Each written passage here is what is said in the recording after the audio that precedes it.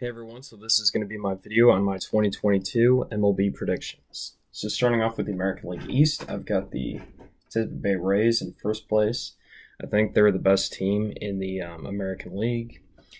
The only key player they lost was Austin Meadows, and he's worth about 2 WAR last year. So I don't think that's going to be that significant. In second place, I got the Yankees, who made a lot of interesting moves this offseason. They got Josh Donaldson.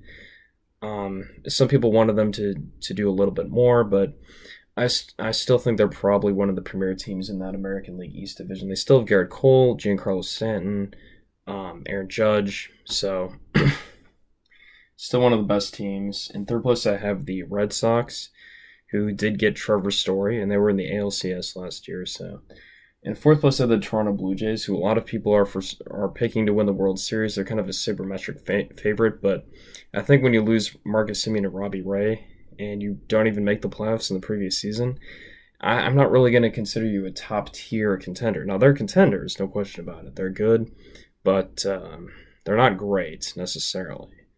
Well, it's kind of a wait-and-see thing with them. In last place, I've got the Baltimore Orioles. Don't need to say much about that. They're obviously a complete joke. In the American League Central, I have the White Sox winning the division again. They did lose Carlos Rodon, but I don't think they won the division by 13 games last year, so I don't think that gap is going to be narrowed. The second best team I have is the Minnesota Twins, who did get Carlos Correa, and I think that their performance last season was a bit of a fluke. But overall, I mean, that's a 20-game difference from last year that they got to make up. I think at best they'll come close, but they're not going to be better than the Sox, most likely. In third place, we have the Tigers, who got Javier Baez and Austin Meadows. So 2021 is indeed the year that the Tigers won 77 games. I think this year maybe they'll win 80 to 82 games. I mean, I like their additions, but I don't think they're better than the Twins or the White Sox. In fourth place, I got the Kansas City Royals. They do have sort of an underrated lineup because they've got one of the best infields in baseball with Bobby Witt Jr. at third base, Mondesi at shortstop, Nicky Lopez at second base, Carlos Santana at first base, and Salvador Perez at catcher. I think that's a pretty underrated lineup. They also got the addition of Zack, which I like, but they're probably not a contending team, even if they are a bit of an underrated one. And in fifth place, we got the Guardians, who have a new name, which will be a depth for them because they're going to be guarding the bottom of the standings. And then there's the American League West, which I think will probably be won by the Astros, which, I mean, we hate to say it. I mean, we'd rather have the Mariners or Mike Trout's and Shohei Ohtani's Angels get into the playoffs, but we got to be realistic here. The Astros are, unfortunately, the best team, and as much as you might hate them, I mean, it's what history tells us is going to happen. The Mariners had some nice additions. They might be able to break the playoff drought this year, but I don't think they're better than Houston. The Angels, you know, we all know that they've got the names, but it never seems to work out at the end of the year. They're always usually under 500. I'd pick them to win about 80 games. The Rangers signed 2 really expensive shortstops, Marcus Semien and Corey Seager. The last time that they signed an expensive shortstop was Alex Rodriguez in 2001 when they finished in 4th place, and I think they'll finish in 4th place this year as well. The Oakland A's are in a full-on rebuild, and I think Billy Beane will get them contending again in a couple years, but now's not the time. Moving on to the National League in the East, I've got the Phillies winning it.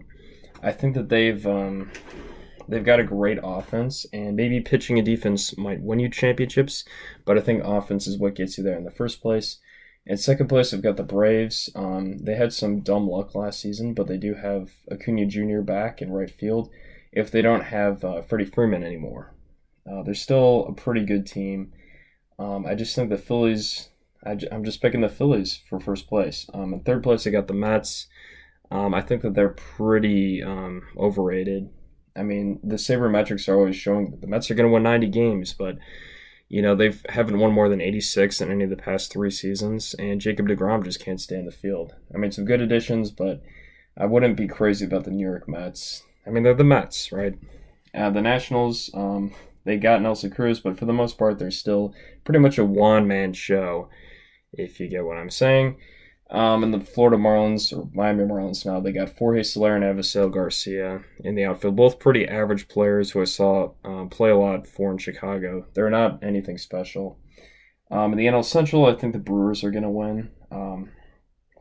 They've made the playoffs for many consecutive years now. I mean, everyone would like to see the Cardinals, have one last ride with Albert Pujols and Yadier Molina and Adam Wainwright, but those guys are pretty old now. The Brewers, I think, have a more well-rounded team. They're younger, and I think they're the favorite. I would look for Christian Yelich to have a better year.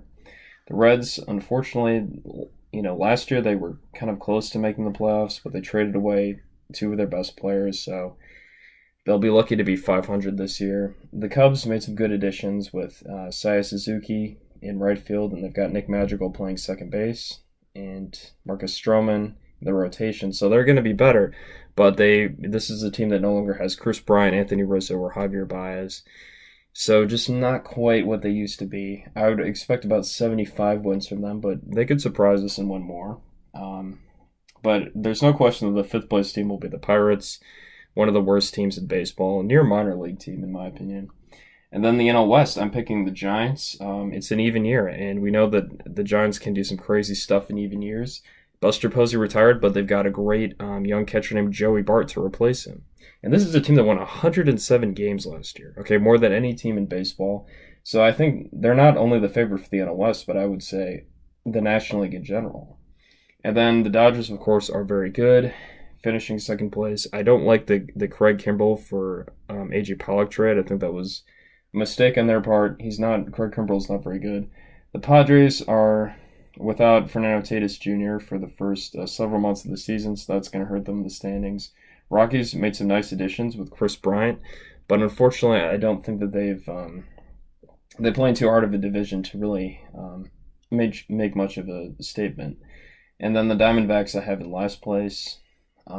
So when we get to the World Series, my prediction is going to be the Giants over the Rays.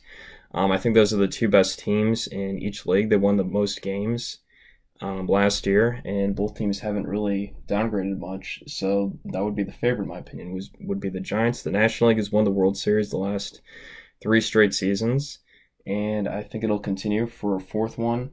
For Rookie of the Year, I've got Seyia Suzuki of the Chicago Cubs. Maybe not a rookie because he's played a lot in Japan, but I think he's going to put up some good numbers. And in the American League, I've got Bobby Witt Jr. winning the Rookie of the Year from the Kansas City Royals. He might not hit this year, but he will in the future. He's one of the best prospects in all of baseball. The Cy Young Award in the American League, I'm going with Dylan Cease. And in the National League, I'm going with Zack Wheeler. And for the MVP of the American League, this is a biased pick, but I'm going to pick Luis Robert of the White Sox. Wander Franco is a good pick too, so is Vlad Guerrero Jr., but I think Luis Robert is kind of the new Mike Trout in my opinion.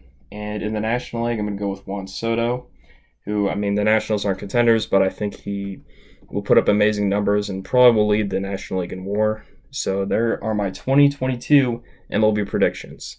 Let's check at the end of the year and see if all these are wrong. Hopefully not, though.